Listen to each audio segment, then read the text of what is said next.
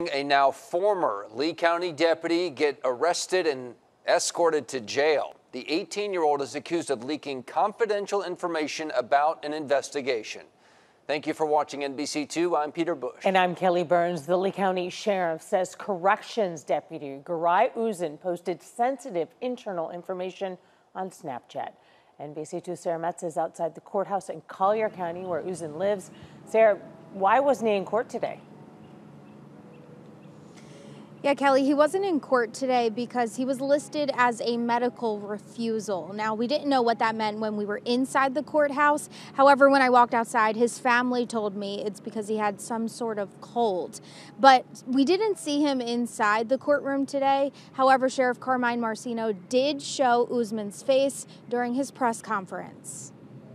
He was a certified law enforcement correctional deputy. Was, as in past tense. But now Garay Uzin is on the other side of a jail.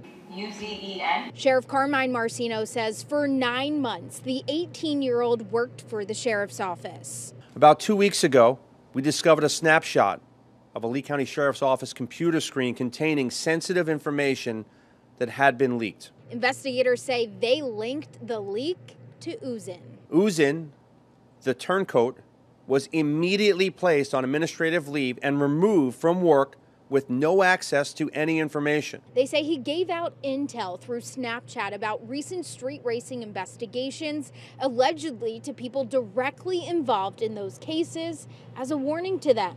Because he was a certified corrections deputy, he had easy access to all of this inside information. Then the bond that we're asking for is $50,000.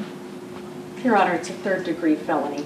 But Sheriff Carmine Marcino says what he did was a choice. I don't have one good thing to say about what he did. Matter of fact, I'm sickened by it. Now, the judge did set his bond to $10,000 and made no moves to make sure that Uzin got back to Lee County like the state originally asked for. We're local today from Collier County. Sarah Metz, NBC2.